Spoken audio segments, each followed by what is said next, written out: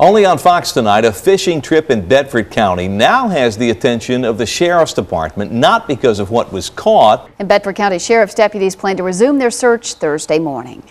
More than a year after Nashville flood victim Danny Tomlinson was killed, his family returns to the spot where he died. As Fox 17's John Dunn shows us, they now have a special reason to visit the place where Tomlinson lost his life. Making news in America tonight, authorities say a man killed his kids and his wife and then himself in a bloody murder-suicide in their home in New York. In a gruesome turn of events, the last of the remaining escaped animals in Zanesville, Ohio has been found. Officials say it was located inside of one of the big cats. Well, coming up, a bad day for trading leads to worries over technology. What dropped the Dow yesterday and could do it again?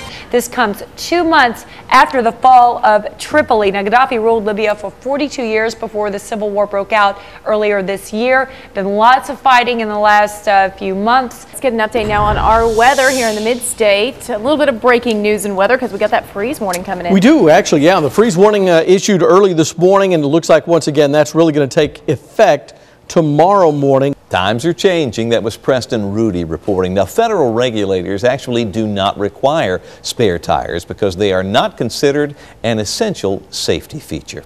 They're back. I'm talking about the AFC South leaders, your very own Tennessee Titans. Thanks, Dan. A lot of Cards fans, in this part of the world, because I guess after Atlanta, that's the next, nearest closest team, unless one. it's Cincinnati. That's right. That's right. Who are you rooting for tonight? Despite a pretty rocky record this summer that had many of their fans fearing that the Cards wouldn't even qualify for the playoffs. But as Heidi Glaus shows us, there was never really a reason to doubt the Cards' chances because of one unusual occurrence.